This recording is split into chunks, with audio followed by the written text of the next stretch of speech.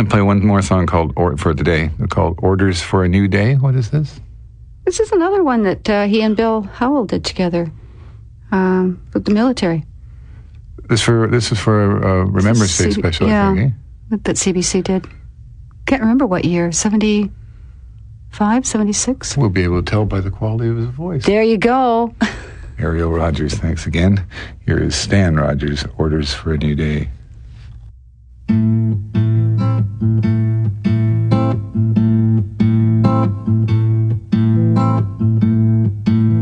The nation has sent the arrow, taking the tide at dawn.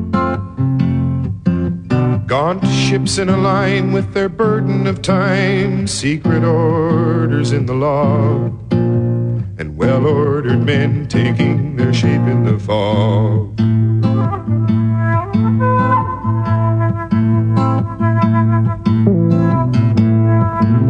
Secured in the seas before them, a disciplined shore behind. For 200 years the forces were here on the shoulders of the town. From the line of the hills, strength of the people was found.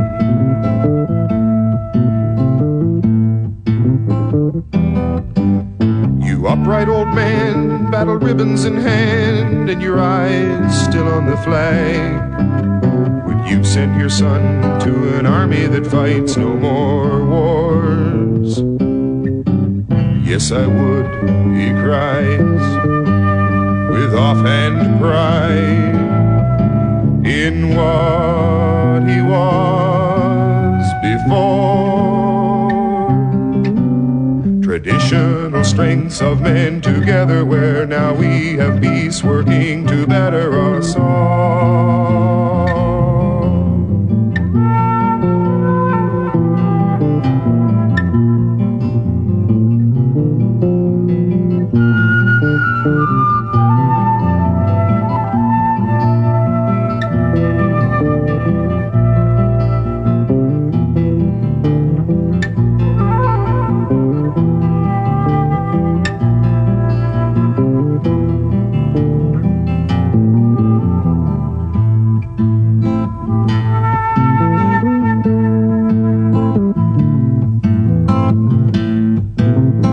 Nation retains the arrow,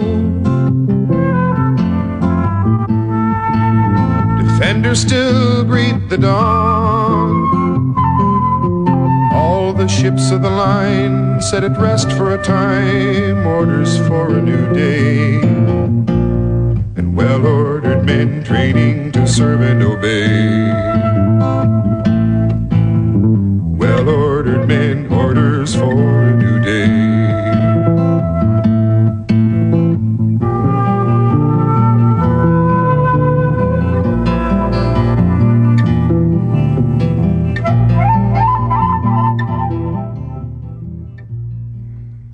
That's Stan Rogers, and we'll conclude our ramble through Stan's unpublished music on Morningside tomorrow. And recorded, but never released on record. Today we'll conclude this whole 5-part series with talking about the Great Lakes Project. Good morning. Good morning. What was the Great Lakes Project? How did it come about?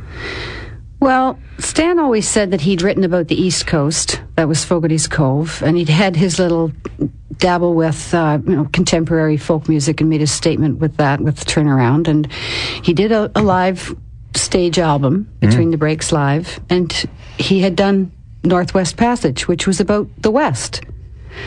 And he was more and more making a statement, a very clear statement about being a Canadian and how important that was to him. And he decided to fill in the gap in the map. In other words, write about the central part of Canada, where he grew up. And discovered in the process that he was, in his own words, frightfully ignorant about the province in which he had grown up.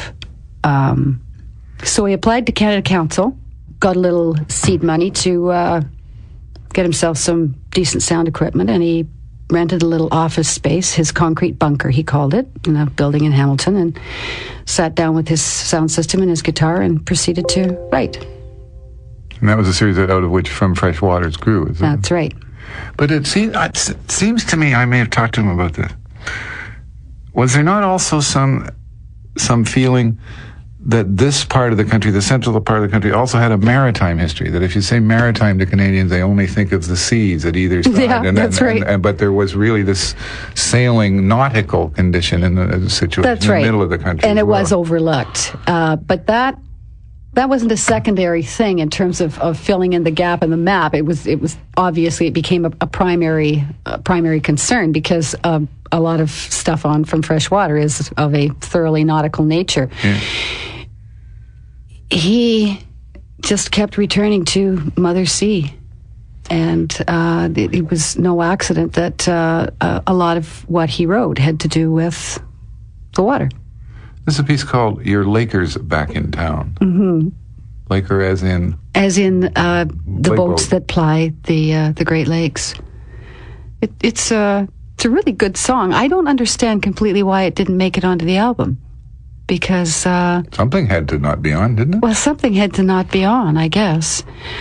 I think it's another case of he had this body of work and he had a specific idea in mind of how it all came together, and wanted to make more of a statement about the history of this area than he wanted to make a statement about the romance behind the history, because this song is about a romantic part of that history. Here's the song.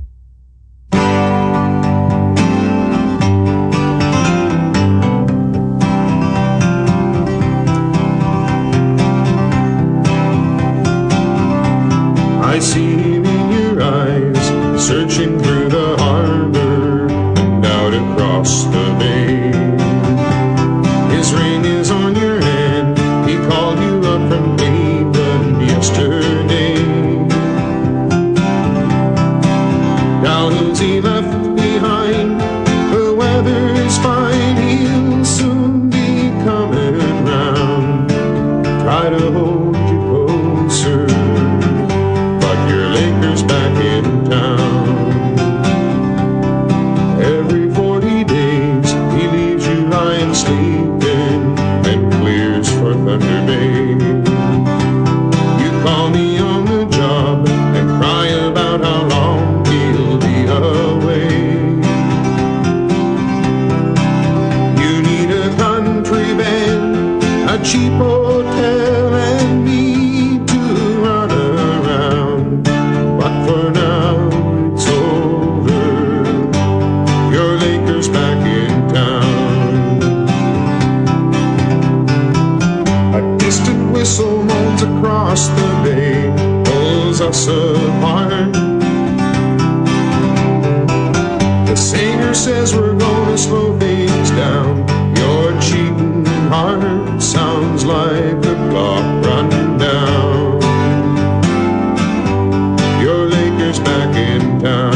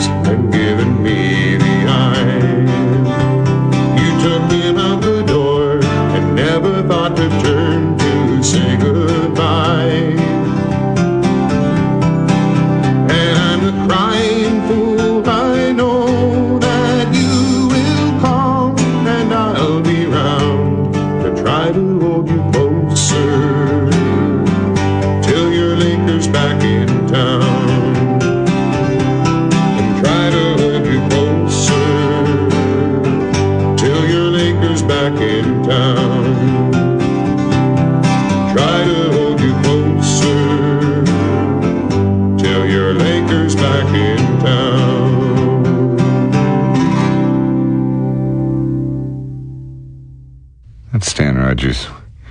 Your Lakers back in town. You said, Ariel, you said that's kind of a hurting song, just where you said that to me when we started to play. It's also kind of sweet.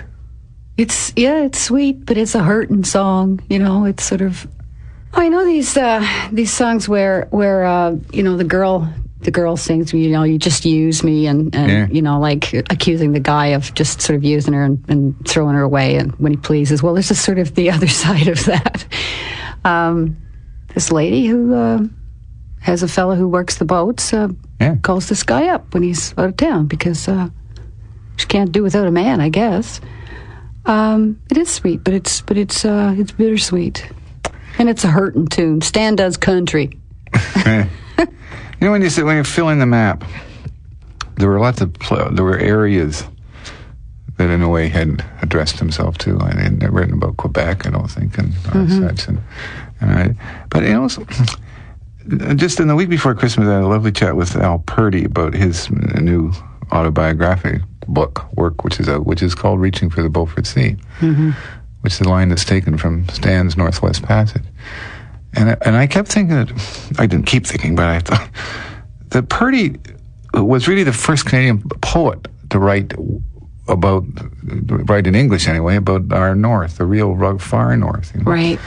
And in a way, Stan was the first Canadian poet to write about some parts of our lives and some parts of the country. And I just wonder where he would have gone after the Great Lakes. Where would he have written about? What might he have written about?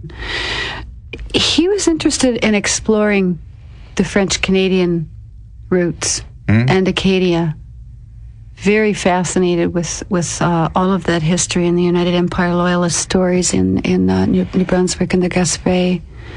And his one trip to Labrador City really made him aware of just how drastically different the lifestyle is in places like that. So yeah, always something on the back burner. He had some Micmac in him too, didn't he? Micmac, yeah. 1/8 or 1/16 Micmac, something like that. Fascinating. It's wonderful. And would he have written about that? I wonder, especially he might have. The way he might have. Yeah, the way things it'd be have interesting to hear what he country. had to say about Akwesasne. It's sort of like, okay. Well, I want to thank you for all of these insights and all of this music, and play now another song from the Great Lakes Project. Here's Stan.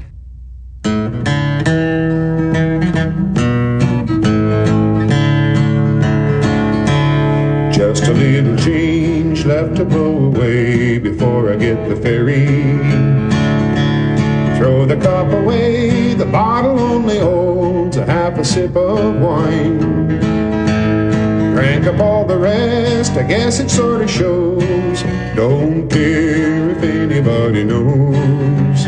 I haven't felt this good in quite a while. Not a bit of blue, I haven't thought of you since the early morning. I haven't looked around, staring at the crowd, looking for your face. I've only seen the sky, only felt the wind, felt like laughing once again. Looked for peace and finally got a taste. Spent the afternoon at the pavilion, dancing with a stranger to the band. Said goodbye and felt just like a million, 'cause it's finally true, I'm over you.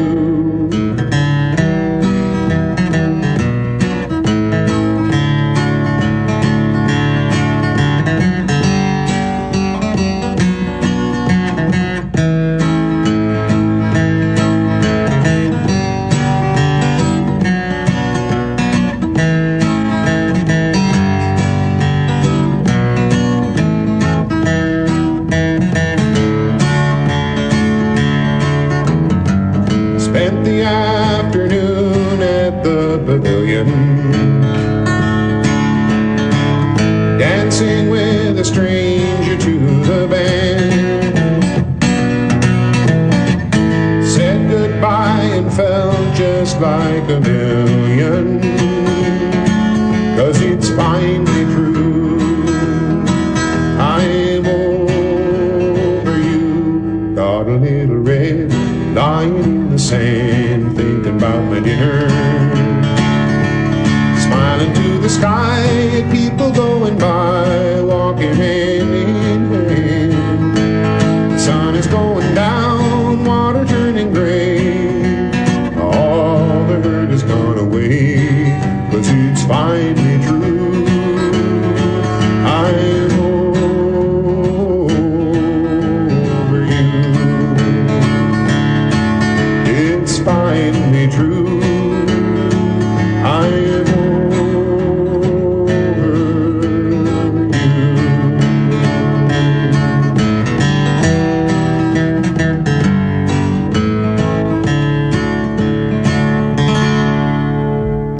Stan Rogers and his song I'm Over You concludes our series of Stan's unpublished music.